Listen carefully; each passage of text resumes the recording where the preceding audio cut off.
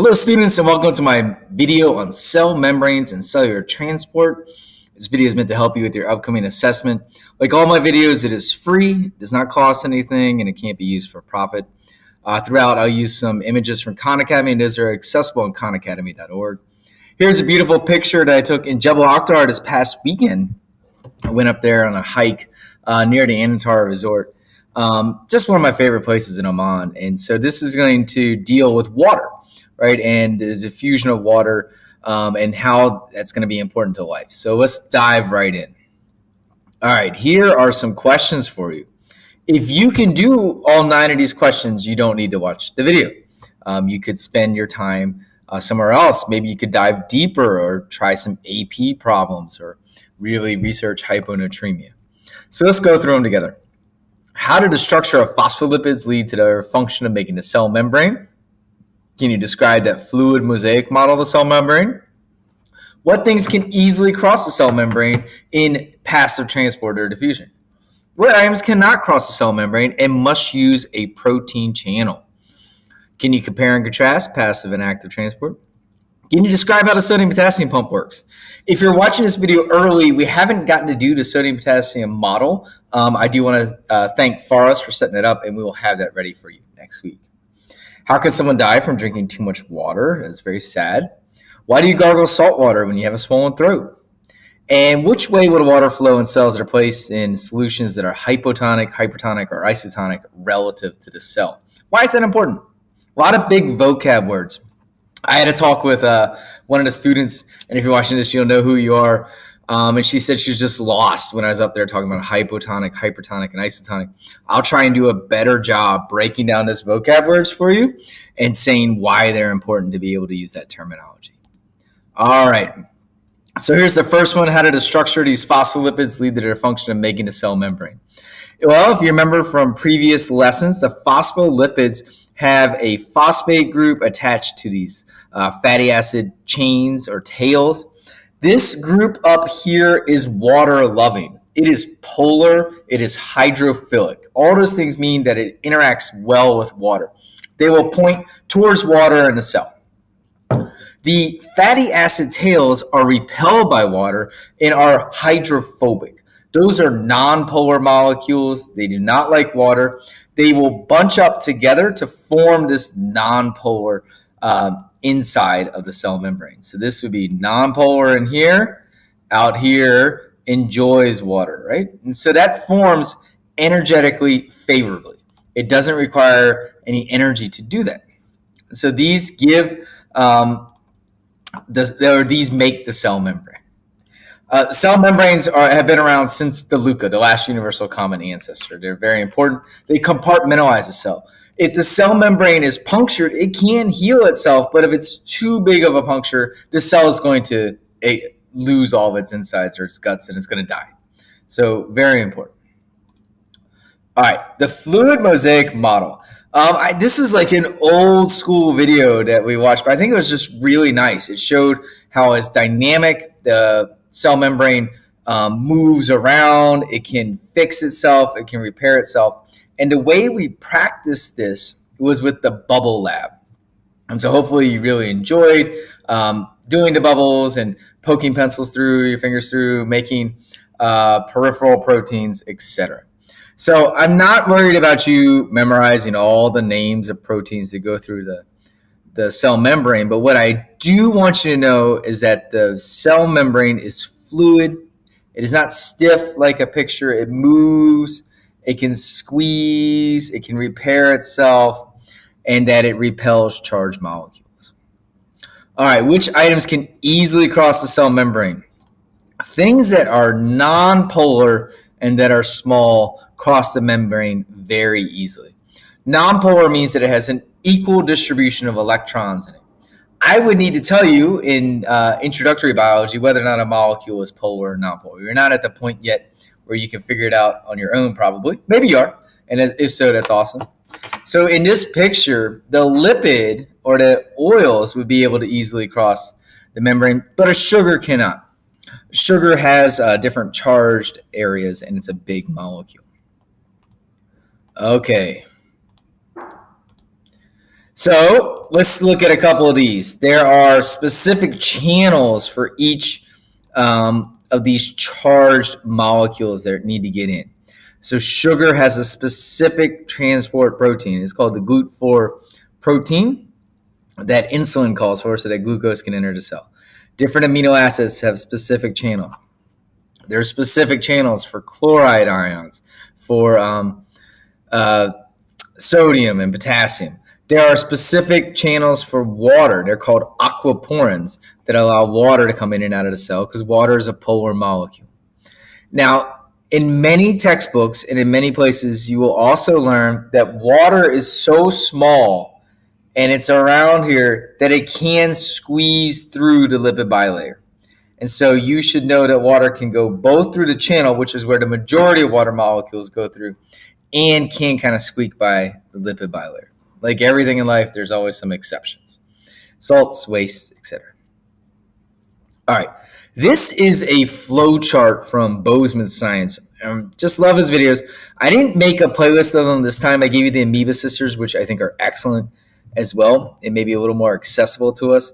But if you look at this chart, you'll see that the big headings are, here's cellular transport. We need to get items in and out of cells. We're doing that to maintain homeostasis and to do the work of living and growing and being a human or being a plant or doing whatever we need to.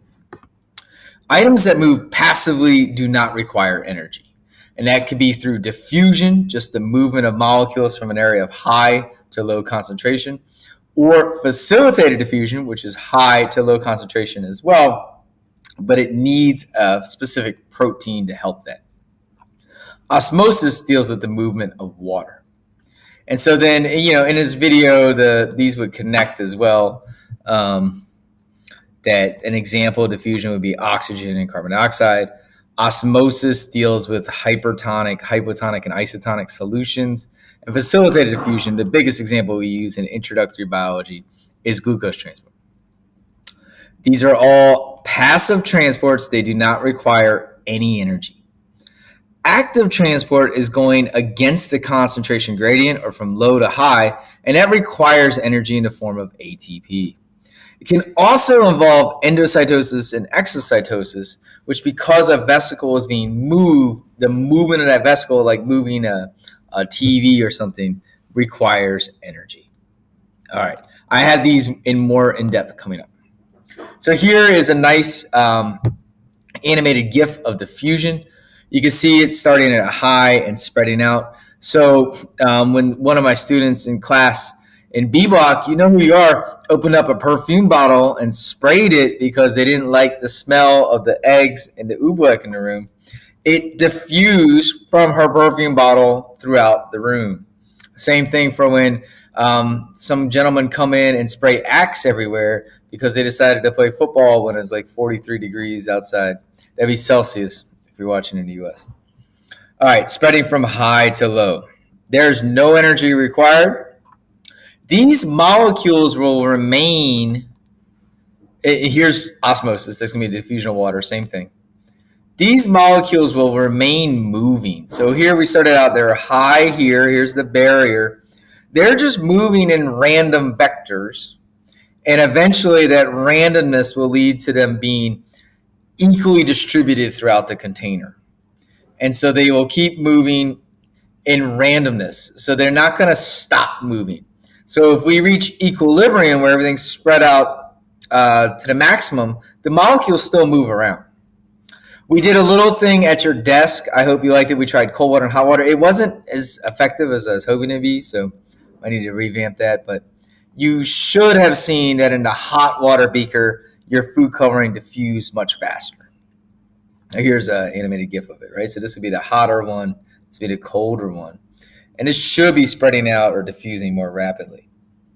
Other things that can affect the rate of diffusion is the diffusion distance. So the larger the distance, the longer it takes for diffusion to happen. That makes sense. If I'm trying to smell your perfume, if I'm next to you, if I'm next to my wife, I can smell her perfume. But if my wife's further away, I'm not going to smell it as quickly. And so we did a pretty interesting gizmo. I hope you liked it. Not everybody completed it on chlorine gas poisoning and with that train derailment in South Carolina.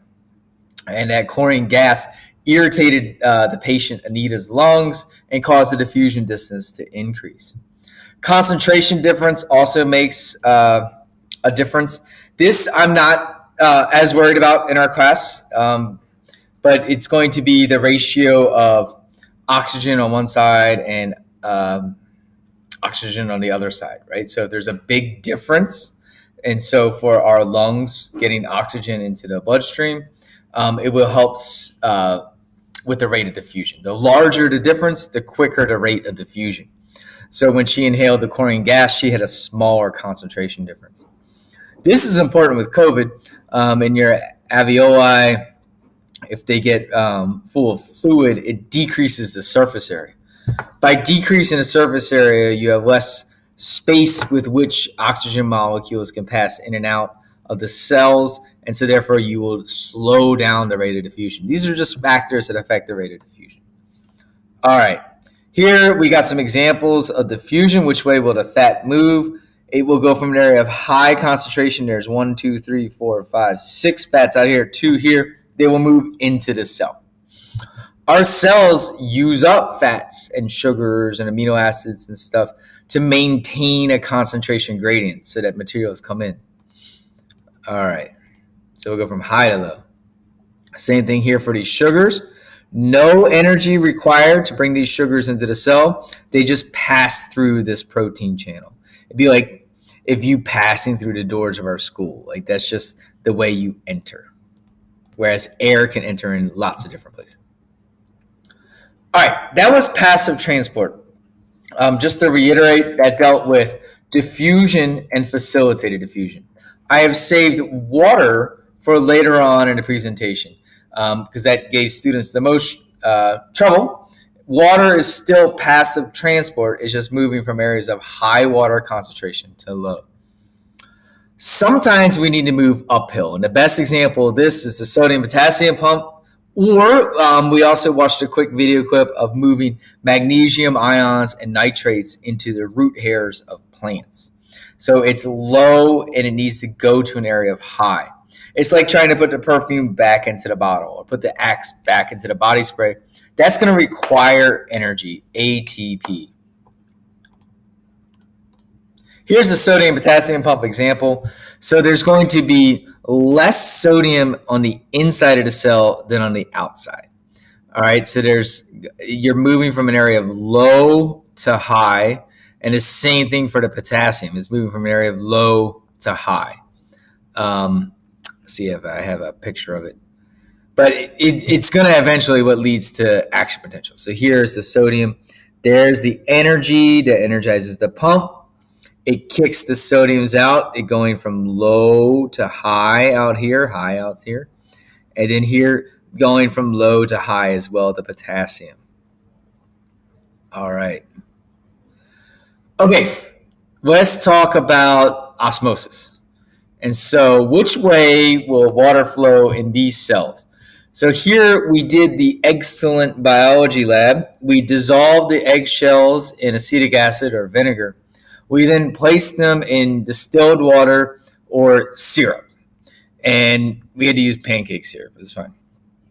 So what happened to the egg? Let's imagine that this is the egg that is placed in distilled water, or in this instance, 75% pure water. So here it's 75% water on the extracellular side.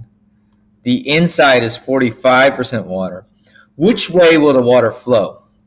Water is going to flow from high to low in osmosis. So it should flow into the cell trying to maintain or reach equilibrium. This solution on the outside is called hypotonic relative to the cell. You can remember that because it makes it blow up like a hippo, makes it get big. So this solution out here is hypotonic relative to the cell.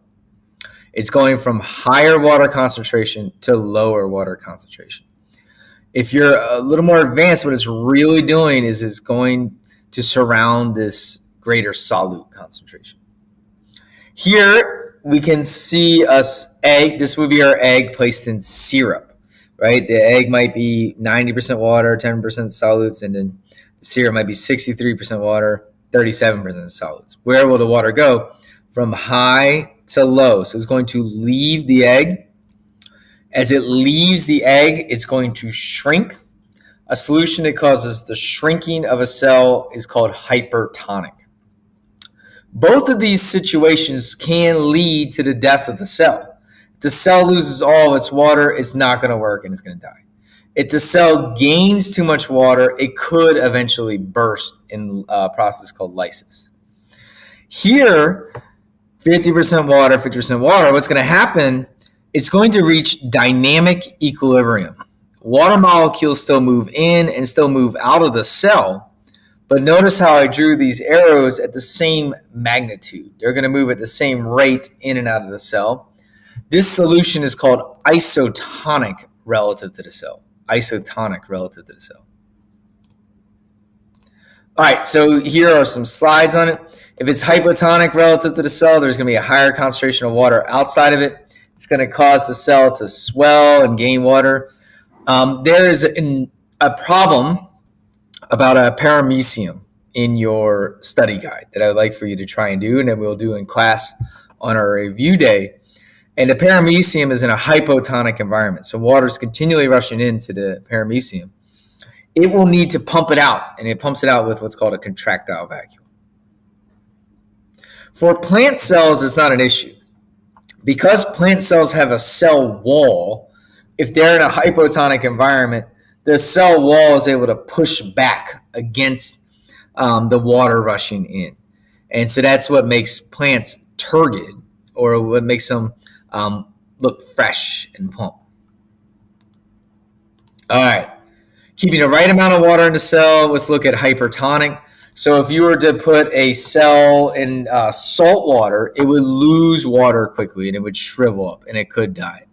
The plant can also die, right? It's going to lose water, it's going to wilt, and it could die as well. Let's see. The solution would be to take up water. The right amount of water would be something that is isotonic, where there's no difference in this. And so this might be between blood and your cells in your body. And the water is going to flow equally across each membrane. You have hormones. You have diuretic and antidiuretic hormones that are going to help you maintain an isotonic balance of water in your body. Okay, here are some real-life examples. And so we watched a video on it in the radio show where the woman held her wee for a wee, and she ended up passing away from having too much water. Her blood became hypotonic relative to her cells. It caused her brain to swell. The cells in her brain intook water. It caused her brain to expand, but your brain is confined by your skull. And as it expanded, it ended up crushing her hypothalamus and other parts in the back of her brain, and she died from it. It's a terrible, sad instance of people not thinking about biology before doing a crazy contest. Another example could be gargling salt water. And so why do we gargle salt water when we're sick? Think about that one. And why do we spray vegetables with distilled water in a grocery store?